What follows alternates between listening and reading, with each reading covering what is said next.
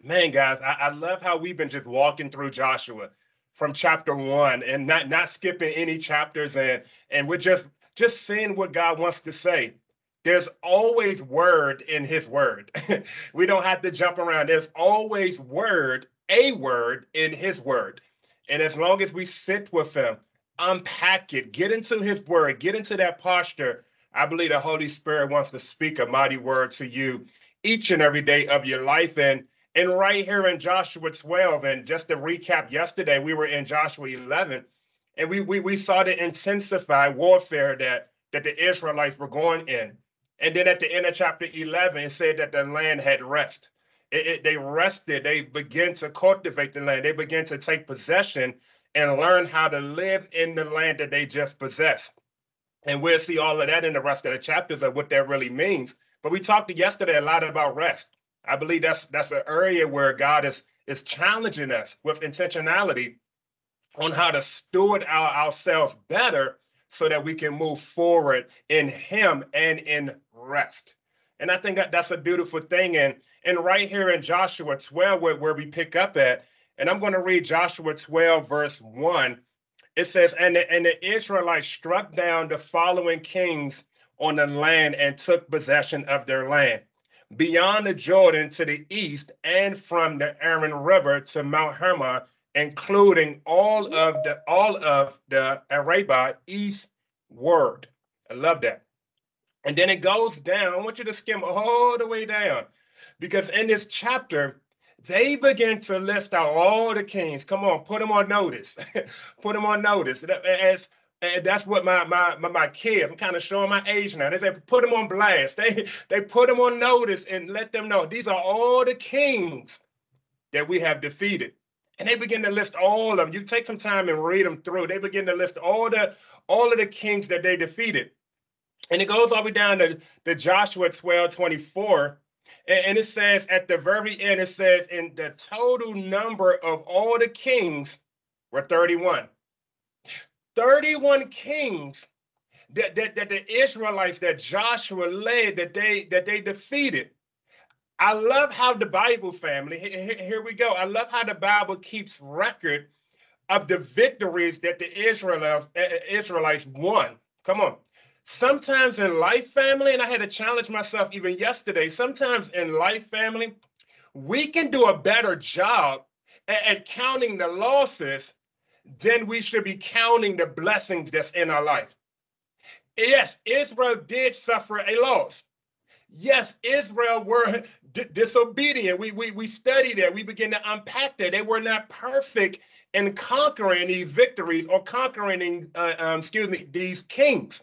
They walked in some disobedience. But it shows me here, family, that they took a moment to celebrate and recognize the victories that they had in their life. I just wonder, here's the question that I asked myself yesterday. I just wonder, what are you counting today? Are you steadily counting the defeats that point to, that no longer point to the wins that's in your life? Are we just counting? Are we just counting?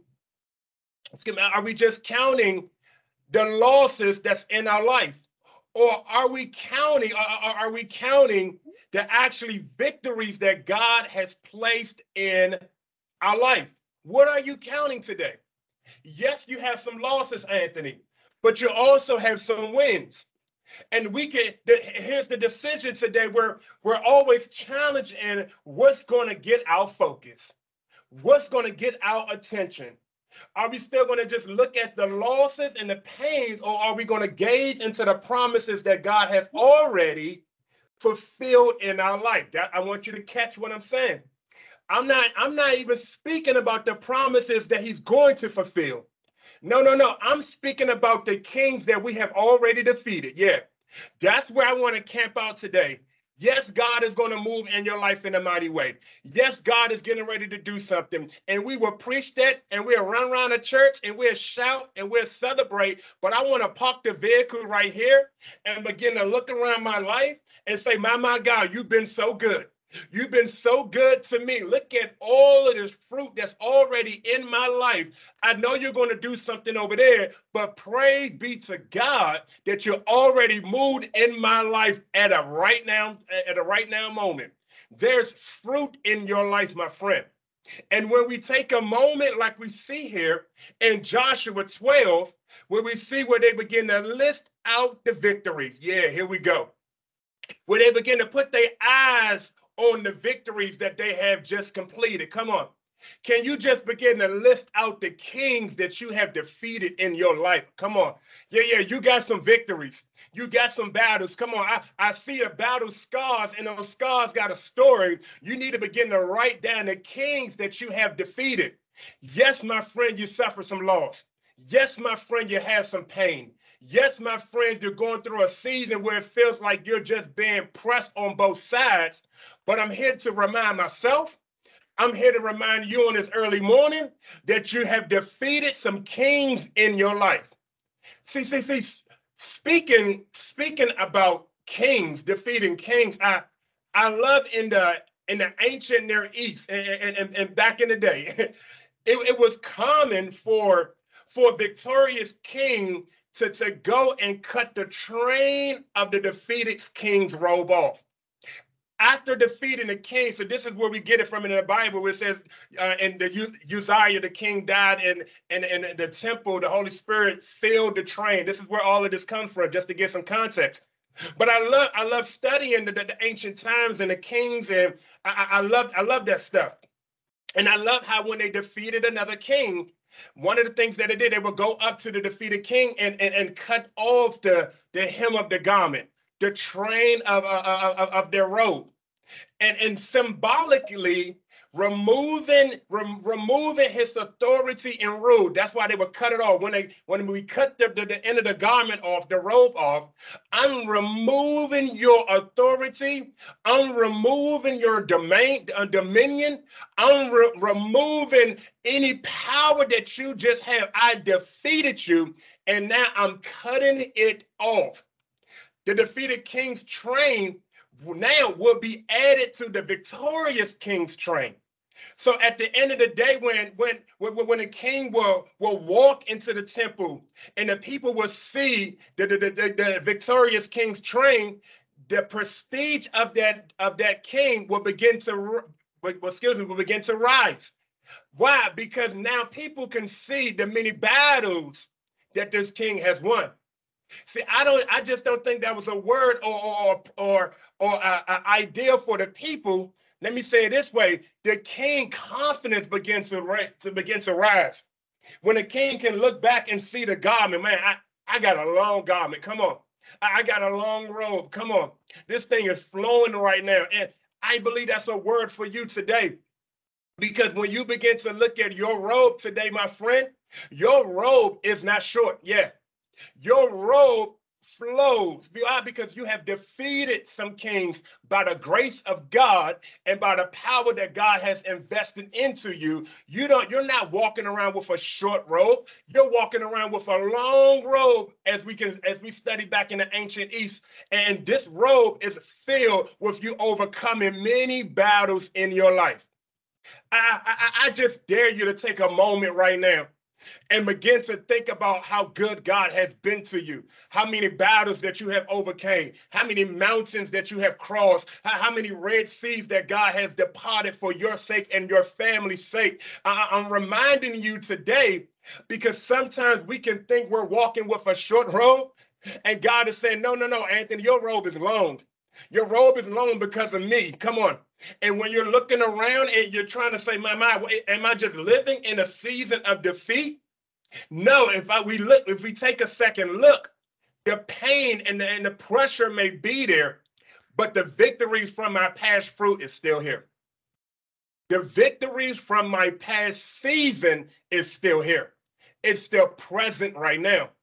And I want you to receive that, because here we go again. What are you counting? Count it up. Count the blessings in your life. Count it up. Don't stop. Let's stop focusing in so much. Let's be truth with ourselves. Be true to ourselves. Let's walk in. Let's understand the reality of what we're dealing with. But understand, hear me today, feelings don't dictate how we move today. Can I say it this way? Because we are people of faith. Reality does not dictate how we move today. Yes, the truth is, yes, no, let me say it this way. Yes, the reality is you're in a storm. That's the reality. We be true to ourselves. I would never preach a word to you to say ignore the reality. No, no, no. We're human beings. You're going to feel it. You're going through it. Yes, yes, I understand it. That's the reality, but that's not the truth. See, there's a difference between reality and there's a difference between truth. The reality is you're being pressed right now, but the truth is that God is an overcomer and he's going to walk with you. He's going to always cover you. He's always going to guide you. He's always going to be the light unto your path. The truth is that he has blessed you back then. Come on, somebody. And he will bless you right now. And the truth says that he will bless you in the future. He's a God that never changed. Jesus is, was, is, and is forever. Come on, somebody. That's the truth. We walk in the truth. See, we have to be reminded of that. We have to be reminded of, because I believe this, family. I believe, and here's where I challenge myself at, and I challenged myself even yesterday. I challenge myself in this area of that gratitude not only helps the heart, Anthony, but gratitude actually helps the eyes. This is what I needed yesterday as I'm dreaming and I'm planning and this is not working. I'm saying, man, I'm pressed right here, God. Like, what is going on? Like, I'm working hard, but now when I work hard over here, it seems like this is failing. Then I go over here and I touch this, and now that's back failing. So here's what gratitude does. Gratitude doesn't just help the heart. Gratitude actually helps the eyes. Because sometimes we can struggle with seeing the victories in our life. We can struggle with seeing the fruit that's already around us. And this is why, family, it's important to be in his presence, not just in ours. Because in his presence, he reminds us that the victory has already been won. That you have victory in your life, in your life, Anthony. And I had to shift myself into a space of being grateful, my God. I know I feel like I'm losing in that space right there, but I'm so grateful for what you have already done in my life. And the reason why I'm grateful, because I know that we serve a God that does not just stop right there. We serve a God that moves in the overflow. And if he blessed me in that space, I know it's more to come. And God is saying, I'm still filling you up. I'm not done with you, Anthony. I'm not done with you, friend. Come on. I'm still moving. And God is saying, you are my son. You are my daughter. And I will never leave you to starve. I'm still moving, but you already got some fruit. But some more fruit is on the way. My first point is this, because when I say count it up, excuse my early morning language, if you want me to be a little bit more dignified, but that's how I wrote it in my notes yesterday. Count it up. Count it up, Anthony. So stop counting the losses. Start counting your blessings. Stop counting your defeats. Start counting the kings that you have already defeated, Anthony. So stop counting the pain and start counting the kings that you have defeated for your family, for your sons, for your wife, for the church. Count it up. And my first point is this. My first point is this. Pastor Chris, actually, the first point is this. I went a little bit too quick. The first point is this. Is gratitude is the only way in and the only way out. That's my first point. Let me say it again. Gratitude is the only way in and the only way out. Here's what I mean. Psalms 100, 4 and 5. We just taught this a couple of weeks ago. Enter into his gates with thanksgiving and his courts with praise. Give thanks to him and bless his name. For the Lord is good. Come on. For the Lord is good, and his faithful love endures forever. His faithfulness through all generations. See, we enter into his presence. We enter into his presence, and it reminds us that the light begins to shine. That's why we're on Sundays. That's why we're talking about the tabernacle. Come on, hit the switch. When we step into his presence, it gives us the strength to hit the switch on things that we need to turn the light on. Maybe you need to turn the light on in your heart. Maybe today, because you're frustrated and anger, come on, and bitterness can begin to rise, and the things of the flesh can begin to move. We all suffer from it. Come on, somebody. And we need to hit the switch to walk with the right posture and the right smile. And even how people treat us, we have to hit the switch so that we can be in the right mindset. We're being treated certain ways on our job, but God is still calling us to be the light. We can't walk like they walk because they might be walking in the darkness. I don't know what kind of walk they're doing. I don't want to do that walk. But the walk that I do want to do, I want to do the walk of the Spirit. In order to walk with the Spirit, we have to enter into his presence. Because when we enter into his presence, now we can turn on the light. And when we turn on the light, we will see that there's fruit all around it that I can eat. I can eat in my marriage. I can eat on my job. I can eat on this job hunting season.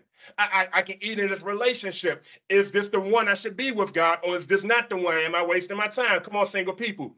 See, we have to make sure we take time to hit the switch so that God can turn on the light, so that God's light can shine, and it does not matter where you are.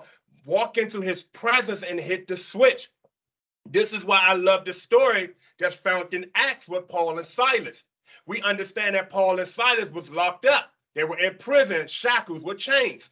But as soon as they did what? As soon as they shift into the presence of God and they hit the switch, come on, somebody, I preach it right now. Somebody preach it back to me. And it says suddenly, come on. It said suddenly. It didn't say for a season, but I praise be to God that a suddenly move can happen at any moment in your life. And as soon as they begin to praise, and as soon as they begin to sing, as soon as they begin to hit the switch, come on, somebody, gratitude is the only way in, but also gratitude is the only way out. I need to get out of this. Gratitude. I need to step into this. Gratitude. Because gratitude, a grateful heart, let me remind you again, a grateful heart is not just for the heart, it's for the eyes. Because a grateful heart will open up the eyes so that you can see how to enter in. A grateful heart will open up the eyes to show you how to step out. And you could be in a season where you feel like you're in prison, and God is saying it's time to step out in faith. And a grateful heart will begin to shift you in that direction. I hope this is making sense to somebody, because we're in the season where God is saying, count it up. Count it up, Anthony. I need, in order to stay strong and chew on the right things that you need to chew on. Because if you're chewing on the wrong things, you're not getting stronger. You're not getting wiser. You're not stepping into the right things. So we have to make sure that we're chewing on the right things. We have to make sure that we're chewing on the word of God. Because if we're chewing on negative thoughts, you will eventually become those negative thoughts. My second point is this. Gratitude is never invisible or silent. Yeah, this is a good one. I had to tell myself this yesterday. Gratitude is never invisible or silent. Let me give you Luke 6:45. Luke 6:45. It says this. It says, the good man brings good things out of the good stored up in his heart. And the evil man brings evil things out of the evil stored up in his heart. For out of the overflow of his heart, his mouth speaks. Come on, somebody. Sometimes we don't see the victory because we are not speaking the victory. You have to speak it, my friend. Even if you don't see it, speak it. Because this is what's stored up in your heart. And God is saying what's in your heart has to begin to come out. And the way that we keep the cycle going, the way that we keep the cycle filtrated, we got to read the word, and then we got to speak the word. Speak the blessings over your life. Speak that the chains are being broken over your life. I don't see it, Pastor Anthony. I'm not asking if you see it. I'm asking you to speak it. I'm asking that you say, hey, this is the year that my family's getting out of financial debt. This is the year where I'm going to walk with wholesomeness. I'm going to walk as the whole man, as the whole woman. I'm going to work on my mind. This is the year I'm going to work on my spirit. This is the year I'm getting back in the gym. Come on, somebody. I'm working on the body. Whatever you are going after, write it down, chew on the word of God, and begin to speak it. Come on, speak it. Count those blessings in your life. Because if we're constantly just counting the losses, then our attention will only stay on the losses. But if we're counting the blessings, gratitude is not just for the heart. Gratitude is for your eyes. Because when you speak it, you are manifesting it out into the atmosphere. You are a construction builder, my friend. And you have the choice to build with life, or you have the choice to build with death. Choose wisely today on how you're going to use your words to build the victories that's in your life. And you can begin to build breakthrough, or you can continue to build that prison. And you got to say, no, I'm not adding another brick to that wall that's called a prison. No, I'm breaking free of this, and I'm stepping out on faith and believing and trusting God. See, only gratitude will help you move in that direction. And gratitude is never invisible. You got to speak this thing. It's not silent. Gratitude is not silent. Come on, we let our God know. That's why praise is not a silent thing. You got to open up your mouth. You got to praise God. Come on. You got to release it down from the inside. Let him know. Come on. If I'm a father and I have 3 boys, come on. And I love when they come up to me and Prince and say, Daddy, I love you so much. Let Daddy know how much you love him. Let your father know how much you love him today. My third point is this. I'm going to move pretty quick. My third point is this. Grateful people can see a blessing. Grateful people can see a blessing. Let me say it again. Grateful people can see a blessing. Let me say it this way. You will eat what you say, and what you say you will become. Let me say it again. You will eat what you say, and what you say you will become. What are you eating, my friend? What have you been eating in 2023? What is God challenging you to eat in this season of your life? You will eat what you say, and what you say, you will become. And if we continue to walk in a season of speaking just defeat, hear me today from the bottom of my heart, hear my heart, we will stay in defeat. And this is why community is so important, so that when we can't speak it, my God, somebody else can help speak it for us. And then we can come together and glean and be sharpened. This is why we sharpen one another. We help each another stay on fire for the Lord, because this is why healthy community is important. Because when I can't see the blessing, I need my brother to come along. I need my wife to come along. Come on. I need a friend to come along and begin to help me see what I lost sight of. This is why being around other grateful people is beautiful in your life. Nothing is worse than constantly being around other people who are not grateful. Nothing's worse than just being around other people who just always see negative in every situation.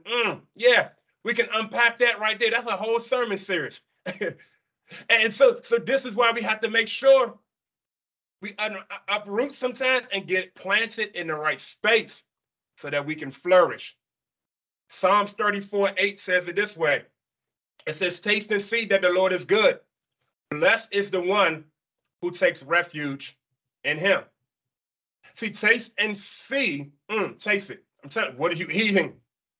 What are you eating? When you begin to taste God, you're going to say, man, this is good. This is good. I want more, God. I tasted all of that out there. I don't want no more of that. Because when we begin to taste what God has for us, it opens up our eyes, my friend. It opens up the gratitude that we walk in. And now we can begin to see, my God, there's fruit all around us.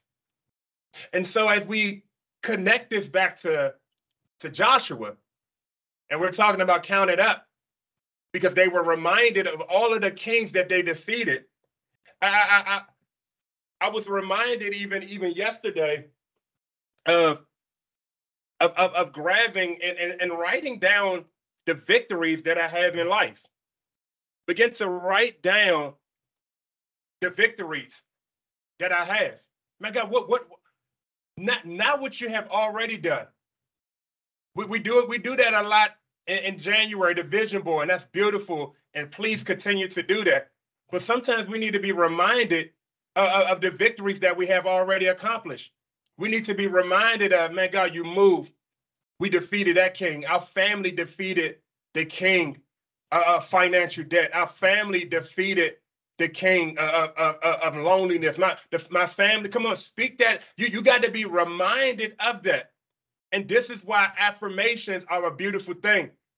Man, I love, I'm being reminded, I love that sometimes Princeton, you guys know Princeton, if you're new here, you're going to hear him a lot in my sermons because he's my hardest child, the youngest one, the 7-year-old. And on the morning, Princeton goes downstairs. He sits at, we have a Google Hub, a little speaker screen has a video on it. And he eats his cereal right before breakfast. He's getting ready to come down here now and begin to eat around 8 o'clock. And I love how Pastor Brenna, sometimes she will put on affirmations for Princeton. And she'll put on black man for young boy affirmations. So we'll walk over to Google and she's speaking to him, and Princeton sitting there eating, and the screen is saying, "You are a great Black king. You are a king." And it goes through like a lot of affirmation. And sometimes I walk through, I was like, yeah, I am a king. Yeah, I am a king. That's right. Princeton, you're a king. I'm a king. We both kings. Speak the affirmations over your life. And just to begin to hear those words, I can begin to see Princeton rise up. Yeah, like, I am a king, Dad. Yeah. I'm like, yeah, don't get a phone call home. Because you're a king, be on your best behavior because you're a king. And sometimes we need those words. That's why I'm making this point. I'm making this connection. Because sometimes we're just hearing the voice of the enemy of what the defeats that we have. And sometimes we need to get in a space, get in a pocket, get in a position where we can hear the affirmations of God. So I remember even in week 1 of this series, I believe it was Kenya that was talking about write down the blessings that's in your life. And so I went and grabbed a job this morning. I went and grabbed a job. And one of the things I'm going to start doing, I have note cards here. I'm just going to start writing down, man, the blessings that's already in my life. I'm going to write down king. Yeah. And put it right in the jar. Put it right in the jar. Sometimes, my friend, you need to write yourself a love note. Yeah. Sometimes, my friend, you need to write yourself a compliment. And when the day gets tough, and when that nasty email come through, come on, sometimes, even as a pastor, sometimes I get some nasty emails on the morning, and I just want to send that right to the trash can.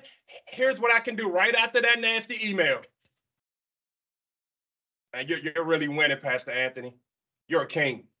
You need to have those moments. Come on, somebody. You need to have, this is real talk. You need to have those moments where you learn how to encourage yourself in the Lord. Because the enemy is always going to be shouting. He's never going to stop shouting.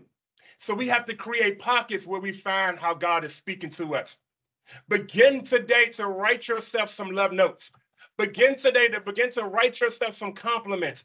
Begin to encourage yourself. Yes, you are this. Yes, you are overcomer. Yes, you have accomplished so much in life. You have to remind yourself so when it gets tough on a Friday that you can keep pushing through because you see the fruit that God has already done in your life. Count it up, my friend. Count it up. Count it up. Count it up. Blessings, blessings.